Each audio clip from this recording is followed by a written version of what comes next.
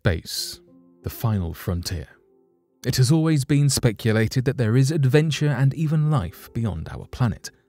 With so many possibilities for advancements, it is truly fascinating whenever anything is discovered. You never know what small finding will lead to something big, and what big findings will be revolutionary. So today, here at Unexplained Mysteries, we will be taking a look at recent space discoveries.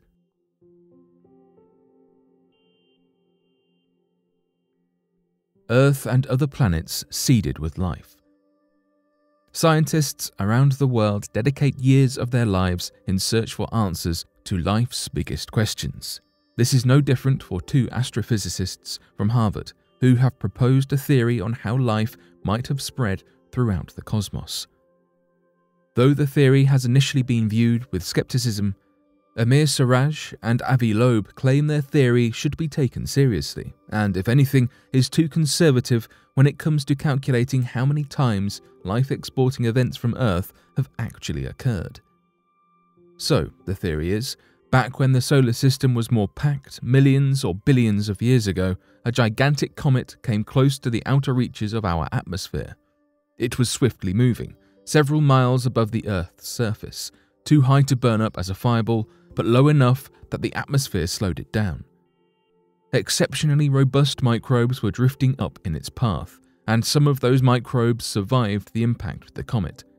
These microbes ended up concealed deep within the comet's porous exterior, shielded from the radiation of deep space as the comet soared away from Earth and finally out of the solar system entirely.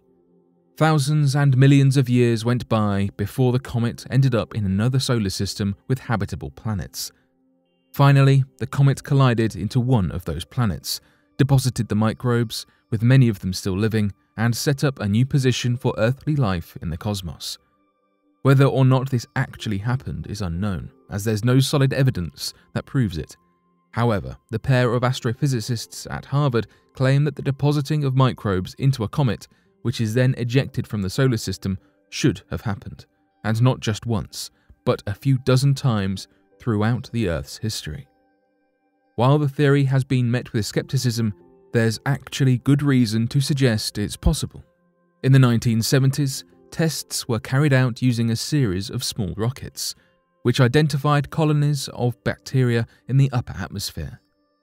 Comets do enter and leave our solar system now and again. A large comet could have grazed the Earth, and while comets are porous, it may have protected the microbes from radiation. Some microbes can also survive for surprisingly long periods in space. Siraj and Loeb suggested this happened multiple times, which may have caused other planets to be seeded with living microbes.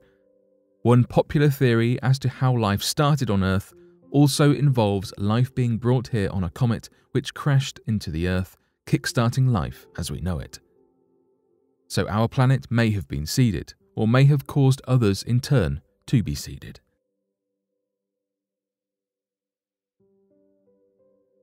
Samples from asteroid Ryugu are most primitive material we've found. Asteroids can sound really frightening. After all, we know what happened to the dinosaurs. However, they hold plenty of valuable research material. One asteroid, a carbon-filled near-Earth asteroid 162173 Ryugu, seems to contain the most primitive material within our solar system. Tests at two different laboratories have confirmed. Deborah Domingue from the Planetary Science Institute explained that the asteroid contains hydrated materials and signs of organics from early on in the formation of the solar system. Collecting this sample from Ryugu without analyzing it at all is a huge milestone in itself. Scientists have long thought that studying remains from an asteroid would be more than useful. Though falling through the Earth's atmosphere destroys a lot of meteoric material, and when we do get meteorites land, they are often too damaged and scorched to conduct research from. Therefore, collecting samples becomes much more difficult. Scientists need to find a way to bring samples down to Earth from up in space. So far, samples from the Moon, Comet 81P or Wild 2, and Asteroid 25143 Itokawa have all been obtained that way, and now Ryugu 2. Hayabusa Mission 1 somewhat failed, delivering less than a milligram of dust from Itokawa. but Hayabusa 2 returned an impressive 5.4-gram sample from Ryugu. Most of the results found from analyzing the data confirmed what was already thought, though some of the material's properties were somewhat surprising. The sample proved to be incredibly porous, with an average bulk density far lower than any meteorite found on Earth.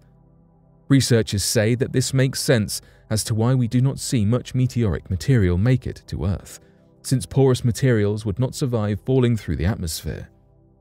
This asteroid is incredibly primitive, and researchers hope these samples will change the way we view planet formation to be a little more accurate. With more samples ready to be collected, hopefully more results will continue to confirm what we think we know.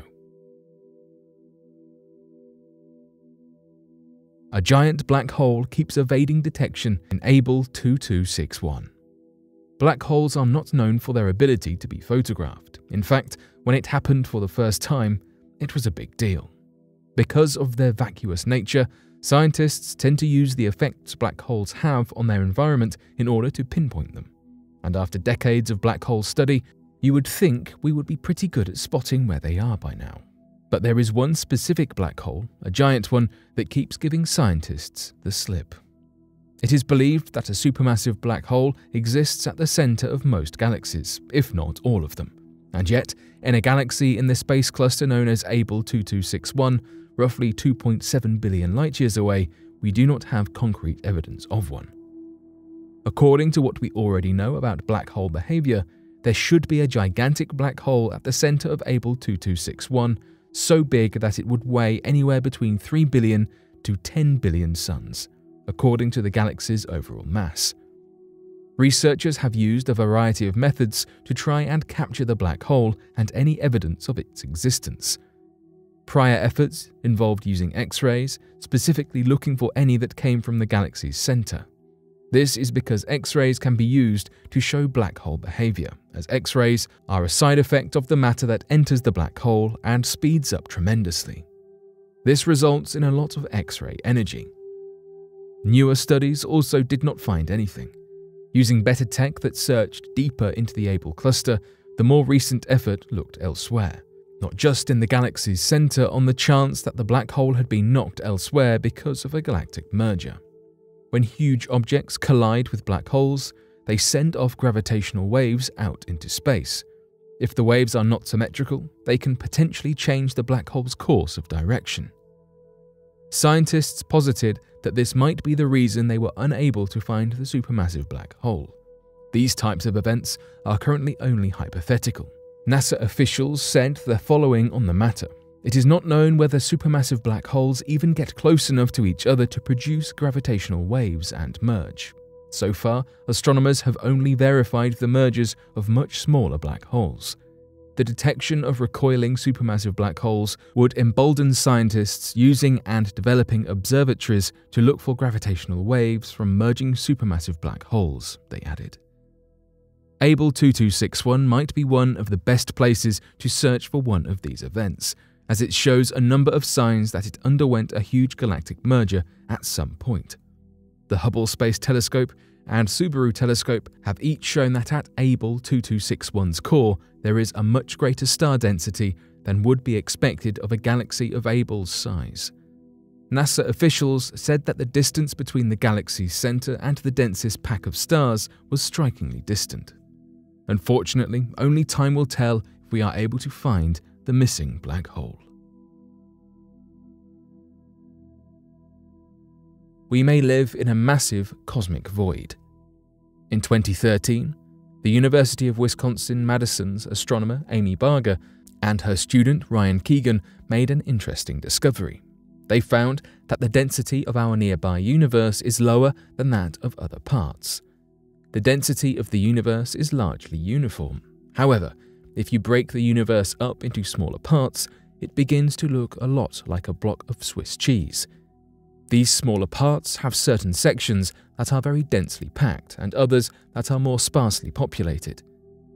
Research suggests that Earth sits squarely in one of these barer sections, hence the suggestion that if the universe is a big block of Swiss cheese, Earth sits in one of its holes.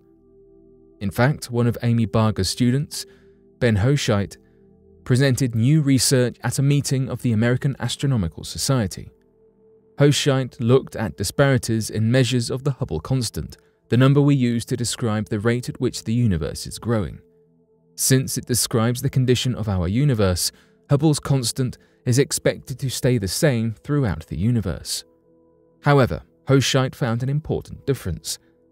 To get a local measurement, he found Hubble's constant by analyzing the movement of relatively close Type 1a supernovas. To get a cosmic measurement, he used cosmic microwave background radiation, leftovers from the Big Bang. Hochschild believes that the massive void theory, also known as the Swiss cheese theory, may be to blame for the disparity in Hubble's constant, saying the constant is higher using the supernova method. This is in accordance with how we would expect a void to affect the Hubble constant. Gravity from higher density areas is pulling things out of the void at a faster rate than we would otherwise expect. Surprisingly, the astronomical research community seems to be in agreement on the massive void theory.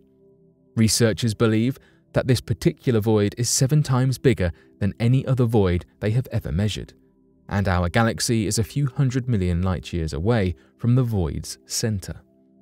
Surely, such findings serve to remind us once again how minuscule we are in the context of the universe. Even so, this relatively new theory brings us a step closer to understanding how our universe is built, structured, and designed, and it may help us solve other mysteries in the future. But what do you make of these recent discoveries?